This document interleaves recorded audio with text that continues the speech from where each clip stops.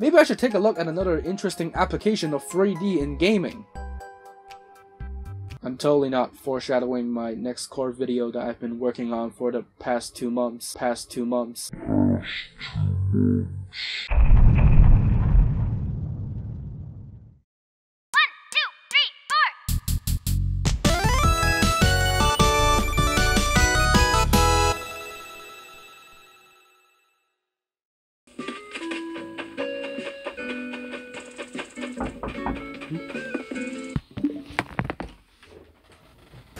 Sup, dude? And who the heck are you? I'm you, from a future where technology has progressed like how the 80s predicted. Huh, so you guys have like, what, flying cars and hoverboards? Yeah, there's stuff like that. Yo, what? That's super cool. Have you tried any of them? What does it feel like? Oh, you need a license to operate both of those things. I don't have any experience. Oh. I got this super sick robotic AI companion though. That's just Rob. Anyway, I'm here to give you a really rad video idea. You should totally take a look at Nintendo's first foray into the miracle of 3D gaming. What, the Virtual Boy? I covered that in 2018. What do you mean? Nah, it's this totally tubular thing I'm wearing on my head. Tell you what, since we're friends and all that, We just met. I'm gonna give you one to take a look at, free of charge. Terms and conditions may apply. Stay cool, dude.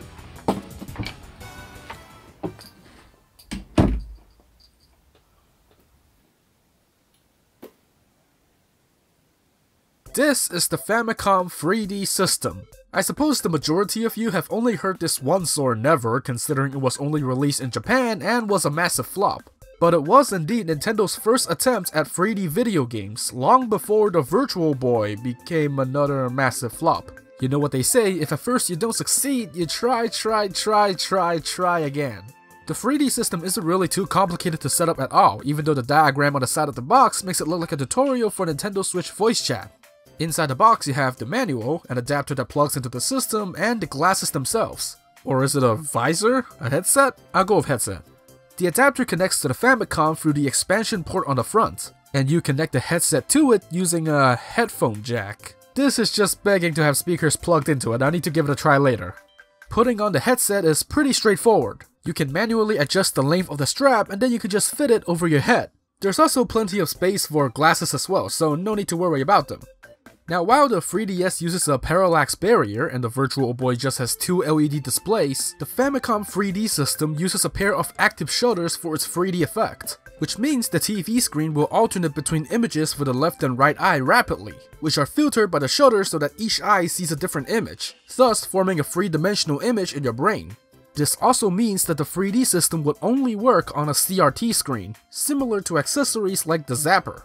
And that's it for the setup. While playing a compatible game, whether it's on a cartridge or a disc, you can toggle the 3D mode on and off using select, and the headset will respond accordingly. The quality of the 3D effect generally varies from game to game, which is why we're going to be taking a look at the games next. There are 7 known compatible games that supported the 3D system, and I have in my possession all of them. Yep, we are taking a look at the full library. This is kinda part of the reason why this video took more than half a year to make. Please share this video. First up, Attack Animal Gakuen, or Attack Animal Academy, developed by Pony Canyon. This is a shooter game that is definitely not inspired by Space Harrier at all. It involves a schoolgirl flying through an animal-infested sky to save her kidnapped friend. I mean, if a bunch of mad kangaroos, jetpack-wearing crocodiles, and Torterra held my friend hostage while I was visiting Japan and forced me to fly through the sky to save them, I'd understandably be mad too. Well, let's turn the 3D effect on. Wait, hold on. Before we go on any further, I want to connect some speakers to this and see what happens.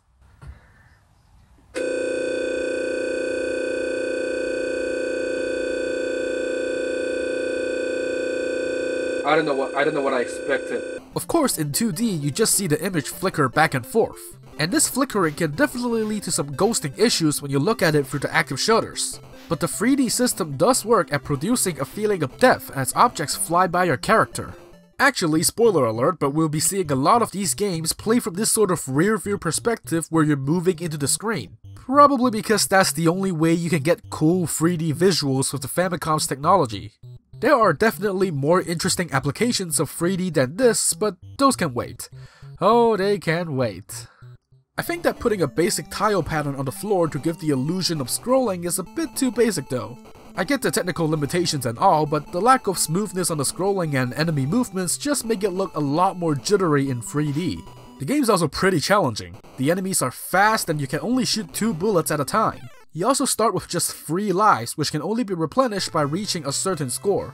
I find that moving in a circle does help avoid most attacks, similar to Kid Icarus Uprising. On occasion, a bunch of statues will scroll across the floor. I thought they were enemies at first, but they're actually power-ups, allowing you to have more bullets on screen and increased movement speed. Not a big fan of the speed boost though, it just makes you easier to get hit from what I've seen.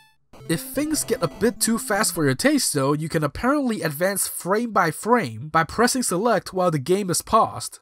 Weird.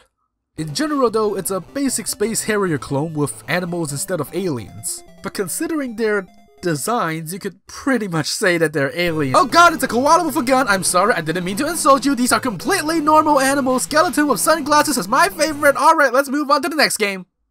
Next up we have Cosmic Epsilon by Asmic, another rail shooter, this time sci-fi themed. While people have also compared it to Space Harrier, this makes a lot of considerable improvements over Attack Animal Academy. Since this game doesn't even have its own Wikipedia page, I'll just guess the game's plot from its intro. It's the year 20XX, a bunch of aliens are invading Earth, yada yada yada, you play as this mech guy who is going to destroy them. Right off the bat, this presentation is definitely a significant improvement over Animal Academy. First of all, there's actual unique patterns on the floor now. The scrolling is way smoother too, which makes the 3D effect look a lot better. Mech guy over here also has more weapons at his disposal. You fire from these 2 spheres like the orbitars in Kid Icarus with the B button, and their attacks can even be charged for a stronger attack. You also have a limited supply of homing missiles. This doesn't mean the game is a walk in the park though. Luckily, if you're like me and don't have the time to deal with NES era difficulty, the developers were actually kind enough to include cheat codes in the game. If you press up A, right B, down A, left B, up, and select at the title screen, you get permanent invincibility. You cheated not only the game, but yourself. You didn't grow, you didn't improve. You took a shortcut and used a hollow fix. Nothing was reset and you don't know the difference. Also, I just wanted to mention that if you put in the Konami code on the title screen, it just tells you, I am not Konami. Nice typo there. I guess it's trying to distinguish itself from Cosmic Wars, which is a similarly named game from Konami. Anyway, this is definitely a great looking shooter for Famicom standards despite its difficulty. There's a wide variety of pretty set pieces both on land and in space, and I love how the camera angle slightly tilts based on Mech Dude's position to enhance the feeling of death. It is pretty long though, even with the invincibility code it took me nearly an hour to reach the end of the game. Still though, it's one of the more noteworthy titles on the system. If you come across it, do check it out, but do keep in mind that this game was a Japan exclusive release. Next, we have our first Famicom Disk System game that uses the 3D system, Falsion. I guess this is now Konami. Right off the bat, you can choose to start the game in 3D mode as well, but you can still toggle it on and off during the game with select. Alright, let's hop in and fight some— oh, alright, Disk System.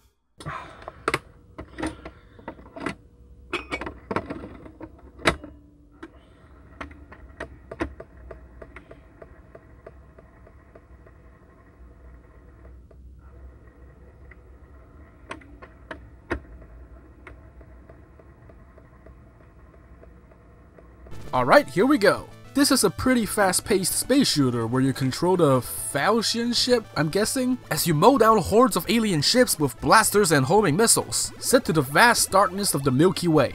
What differentiates this from Cosmic Epsilon are the variations in the enemy patterns. In that game, the enemies are just kinda slowly approaching while also shooting at you. But in Falsion, they just try to ram into you, like whoa whoa whoa, slow down there buddy.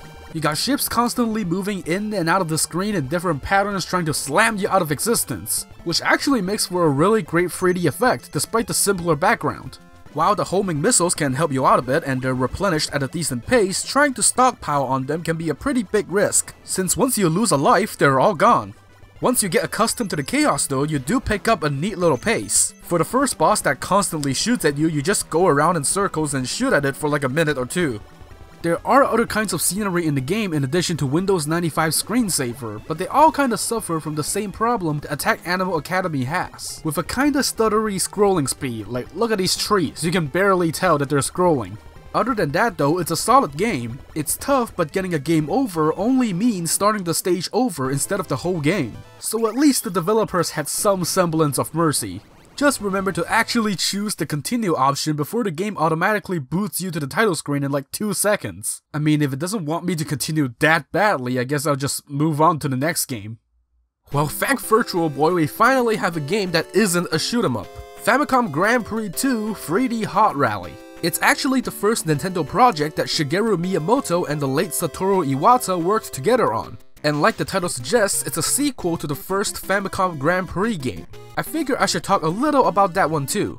The first installment, not to be confused with another Nintendo title called F1 Race, is a top-down racer, with no 3D functionality whatsoever. It's also the first racing game starring Mario, and a decent one at that once you get used to the steering controls. 3D Hot Rally, on the other hand, is the real deal. You have 3 cars to choose from, the Katobi, this car, that car, and the monster, each with different stats. You then pick from a whopping 3 courses and hop right into racing. Oh, right. Oh, come on.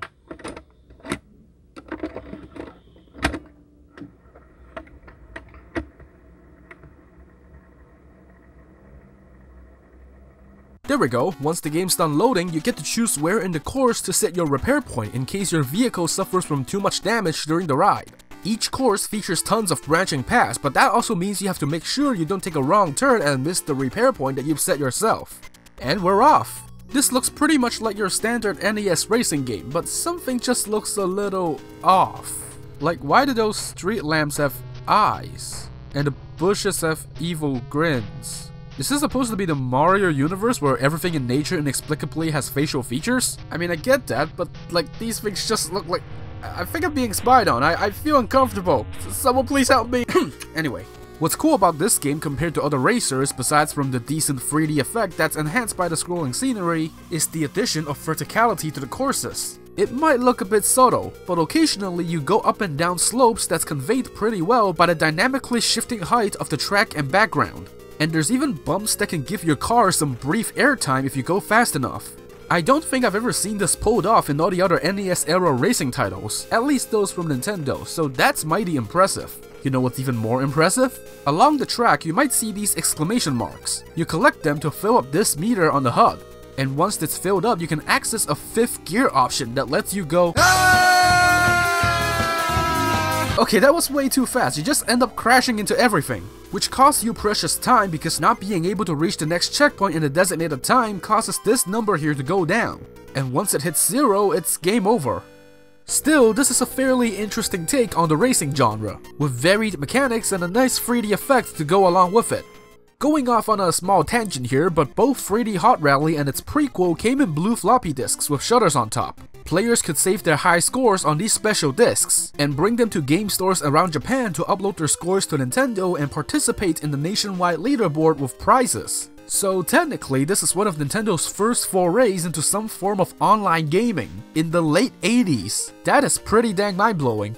3D Hot Rally was also briefly pitched for a Western release, but Nintendo of America criticized the cute and uncool look of the vehicles. This criticism would actually go on to inspire the art style of F-Zero. Guess this game did a lot more than we give it credit for. You know you did good when your game gets a remix in Smash Brothers.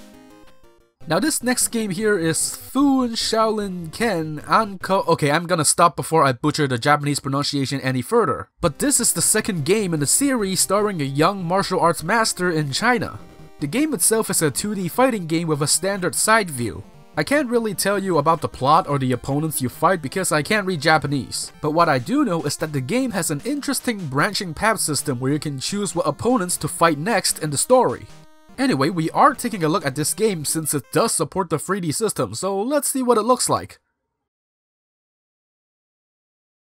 Wait, what? Okay, so it turns out unlike every other game we're looking at in this video, you don't toggle the 3D on and off with the select button. The game doesn't even advertise 3D support on the cover compared to the other disc games, but it is there. Listed in the manual, you can turn 3D mode on by holding A while starting the game.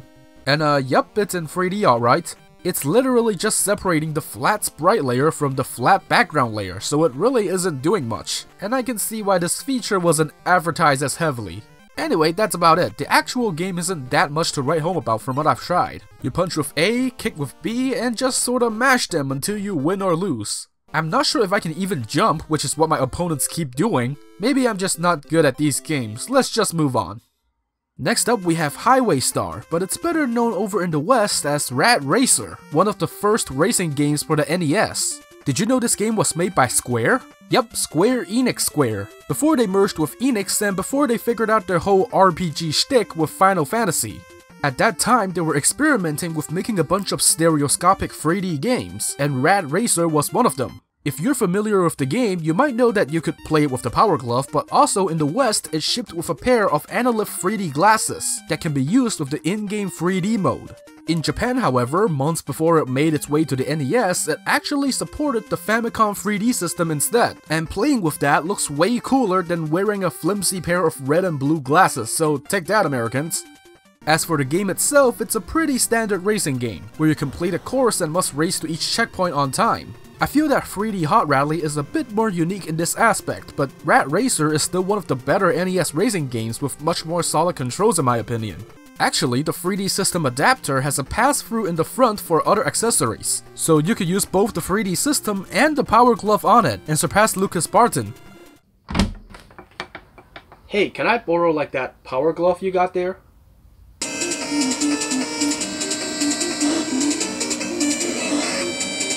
Well, we're finally at the last game in the Famicom 3D system lineup. But before we do that, we actually need to look at one additional game, the 3D Battles of WorldRunner. This is another one of Square's experiments with 3D gaming. Like Rad Racer, it was released in the West with Analyph 3D glasses, but it was also released on the disc system in Japan as Operation Jump Out, also with Analyph 3D glasses. Yes, this game didn't actually support the 3D system, but it did get a sequel that supported it, so we might as well take a look at this one first. Rather than being a typical shoot 'em up, in this game you play as Jack, who just runs along the ground. You dodge obstacles by moving left and right, and you can control your speed and jump over gaps with a very adjustable jump height depending on your button press. Occasionally you can grab onto a balloon along the course to go to a bonus area for more collectibles. I guess you can say that this is a pretty interesting early take on the endless runner genre. Well, it isn't exactly endless. At the end of each world, you'll face off against a boss and the game turns into a traditional shoot 'em up. The first boss isn't even that hard, it just moves back and forth while waiting for you to shoot at it. But yeah, this is a fun game and can get a little tough since you have to juggle both your speed and movement to avoid doing things like jumping right into a pit. I do like how if you pause the game while on the ground, Jack just sits down and takes a little break. Well, you just sit there and get some rest while we look at the sequel, which is known as JJ and is the one that actually supports the Famicom 3D system. Now this essentially plays the same as the previous game, but takes the Lost Levels approach to sequel design and basically picks its difficulty up right after the end of the first game. So in the first level you're already going really fast and have no way to change your speed at all. Like, look at this! This requires your constant attention and reflexes. Also, Jack looks like Solid Snake in this game for some reason. This is also the part where I learned that bonking into these solid pillars don't kill you, but also reward you with power-ups that grant you things like shield power-ups and invincibility. Don't grab the ice though, the ice kill you. This is the Lost Levels approach, alright? The 3D effect in this game is definitely a lot better than in the first game, since the game no longer turns into a pile of ugly colors when you do so. And you also don't have to, look at it through tinted glasses. The 3D might prove useful in some of the boss fights too.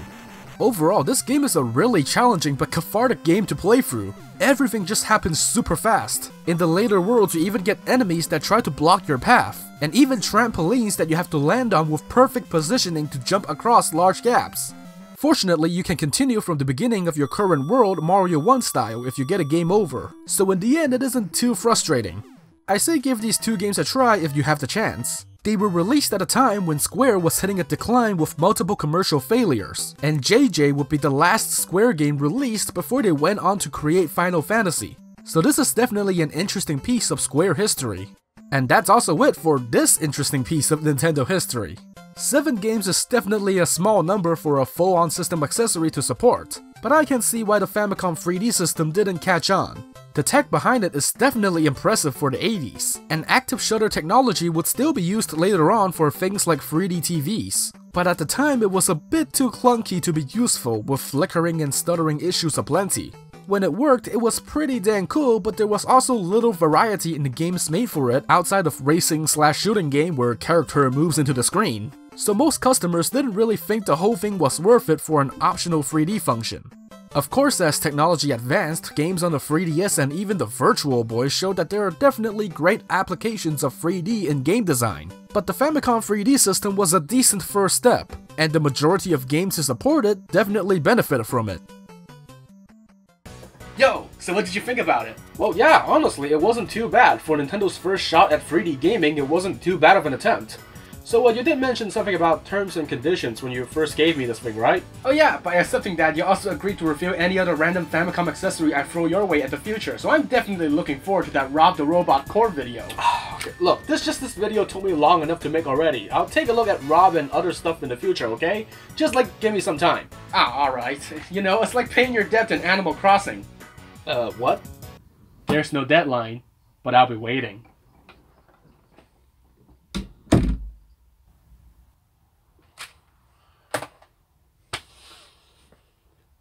Well, by the way, did you know? The product code for the Famicom 3D system on the box? It's 3DS. Talk about foresight, am I right?